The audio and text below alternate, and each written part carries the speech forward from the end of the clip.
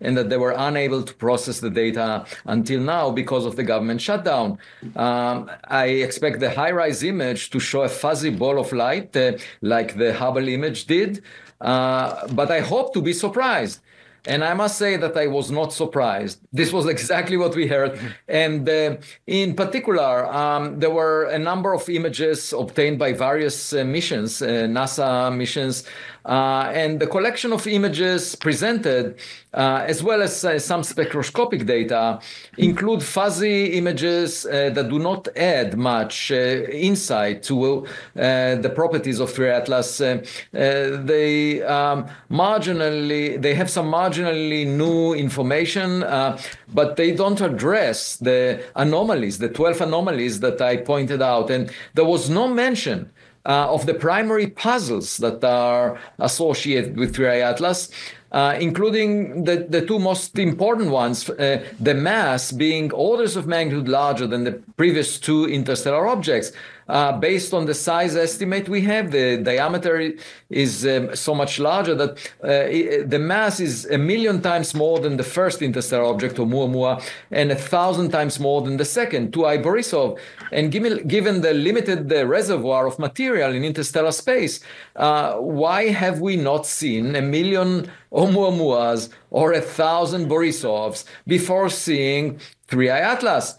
That's an important question that they don't even mention. Also, the alignment of its trajectory with the plane of the planets around the sun. You might say that's a rare coincidence, but that's what made it an easy target for so many NASA observatories, and they should have acknowledged the coincidence, the unusual, the puzzling fact. The point is that they are driven by the desire to say, it's a rare object, but it's pretty much similar to objects we know about. There is nothing really surprising. And what I would like them to say is a completely different thing. I want them to say, well, we know about comets in the solar system, but this one has a number of puzzling properties, and that's what makes it a very interesting subject for future research, for us to figure out those things, because we don't understand them. Why is it so difficult for scientists to say there are things we don't understand? They just want to pretend that it's similar to what we've seen before,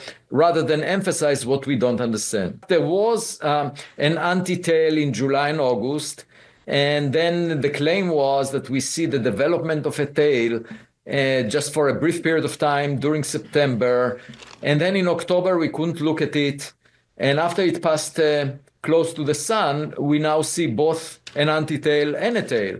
Now, the tail is obviously the result of any material being swept up by either the solar radiation or the solar wind. And there are arguments that maybe this is an ion tail. In other words, that this is gas that is swept up. I don't have an issue with whether it's what it is, gas or dust. It doesn't really matter. But the understanding of the anti-tail towards the sun, the fact that the jet, there was one amateur astronomer that imaged it, and you could see it going 1,000,000 kilometers away from the object.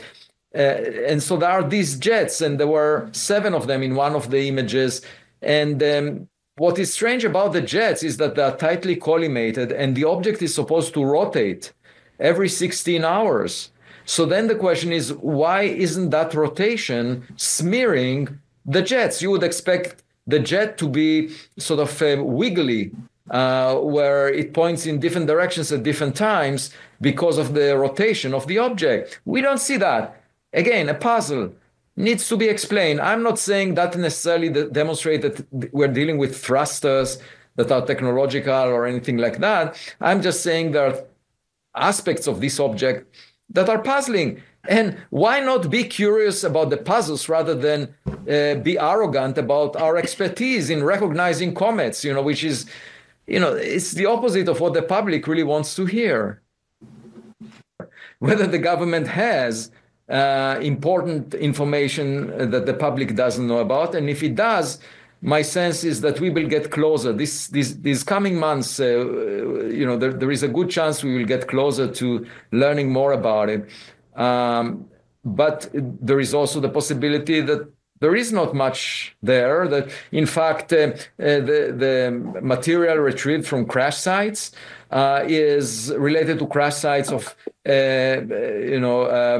technologies produced by adversarial nations, and that's so there was a cover story invented by the intelligence agencies relating to that as alien technology, just to hide the fact that we know much more about adversarial nations than we want them to realize.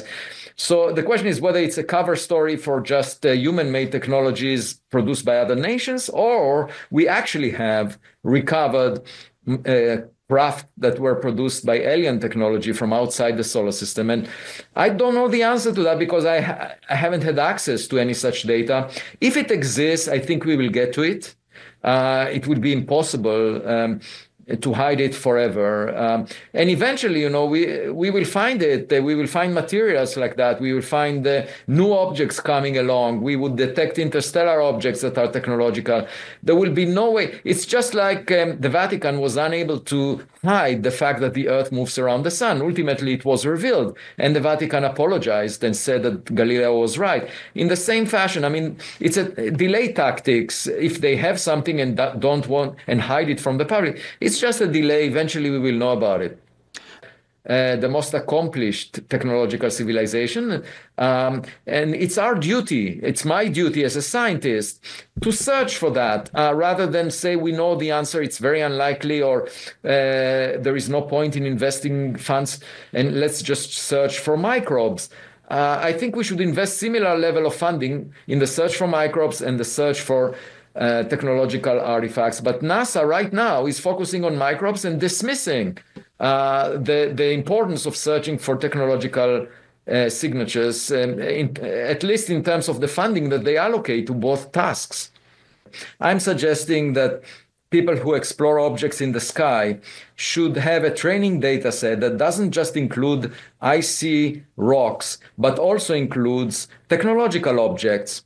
Because we launch such things, and we know about 100 billion stars in the Milky Way galaxy, 10% of them having a planet the size of the Earth, roughly the same separation, and therefore it's completely reasonable to search for things that we produce, but also things more advanced than we produce. And if you include that in the training data set of astronomers looking at objects entering the solar system from interstellar space, we might find it. If you just include comets, they will always talk about comets. Before the holidays, we should have a flood of data by then from ground-based telescopes and the Hubble and Webb. So, then we will pretty much know a lot about it. So not much longer to wait for. Will ET phone home? In other words, is there intelligence guiding the trajectory of this comet? NASA seems to say no, but I think the final word has yet to be written because this comet looks ordinary, but it's slightly different in terms of its history and trajectory. First of all, it's 7 billion years old, older than the solar system. It's had plenty of time to pick up different kinds of radiation, different kinds of chemicals, and its chemical makeup is slightly different from an ordinary comet. More nickel, more iron than a regular comet. And so we realize that it is a comet, but it's slightly different. And so then the question is, can ET phone home as a consequence? Well, I think it's still too early to show because of the fact that it's still in its trajectory around the solar system. But at the present time, it does appear as if it's an ordinary comet, a comet with a long, long history, a history of 7 billion years of going through dust clouds and different kinds of radiation belts. But they say if it looks like a duck, walks like a duck, maybe it is a duck. Well, this is a duck that is rather strange. It has a slightly different chemical composition. Its trajectory is not quite the usual trajectory of a comet. And it could be breaking up, we're not sure. And so the final chapter has not yet been written. Now, some people say that maybe 40% chance that it's extraterrestrial and it's guided by alien intelligence. I would put it much lower. I would say that maybe on the order of 1% chance that there's an alien intelligence behind it. But so far, we don't see any evidence of that. But the final chapter has yet to be written. We're realizing the fact that the trajectory, we're only midway through the trajectory of the comet, and the final chapter has yet to be written. But so far, we see no evidence of guided intelligence. It comes from a solar system that is much older than our solar system, up to 7 billion years. Our solar system is only 4 to 5 billion years. It's had plenty of time to accumulate different kinds of chemicals that are different, giving a different chemical composition than what we see here on the planet Earth. So in other words, it looks like a duck and it quacks like a duck. However, the final chapter has not yet been written.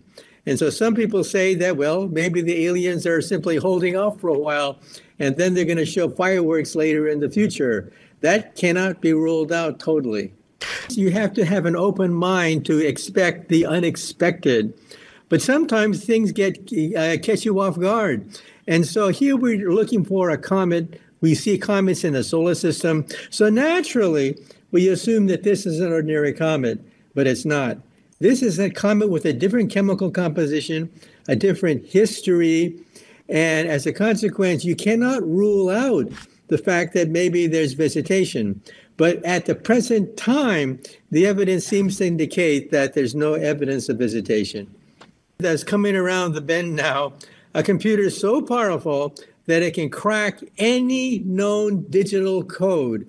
This means the banks, the Federal Reserve, the nuclear codes are all subject to being broken by a quantum computer. Now, we're still years away from that, 5, 10 years, who knows?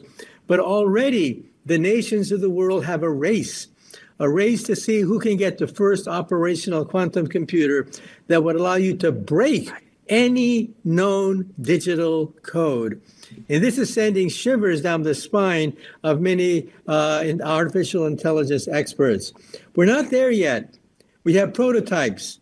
However, it is inevitable, we think, that in the coming years, somebody will have the ability to break into any known digital code, and they're not going to tell you. They're not going to tell anyone. And so you're never going to know who's the first to achieve break-even with a quantum computer.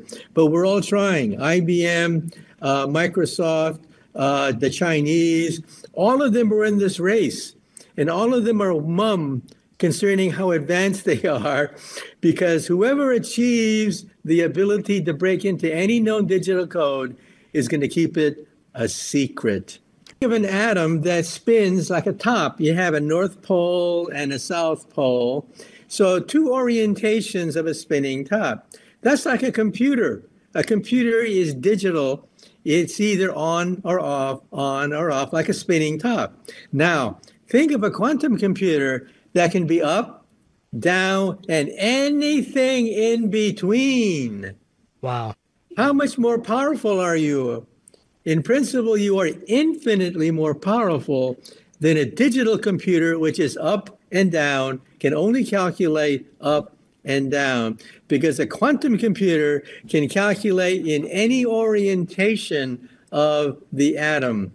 And that's what's causing shivers up the spine of the CIA. The CIA has already got the word out that, yes, they're looking into this question. In fact, all the big boys are looking into this. The Chinese, for example, even have claimed to create a quantum computer that is billions of times more powerful than an ordinary computer. However, there's a catch. All the press releases you see so far, they're not reproducible on a large scale. It means that this computer on one calculation is billions of times better and faster than an ordinary computer, but it's not general. So we're not there yet. We do not yet have an all-purpose quantum computer that can compute at will. We're not there yet. But when we're there, watch out. But there's a race to see who can attain this capability. So far, the quantum computers that we have can only do one calculation at a time. I repeat, one calculation at a time. Sure, it could do one calculation billions of times faster than an ordinary computer. But for the next calculation, you have to tear it down, rewire it, put the transistors and the lasers in a different orientation. And that takes hours and hours to do that. We do not yet have an all-purpose quantum computer where you simply give it a question and it simply rewires itself and then gives you the answer. We're not there yet, but watch out, because when it does happen, it's a game changer.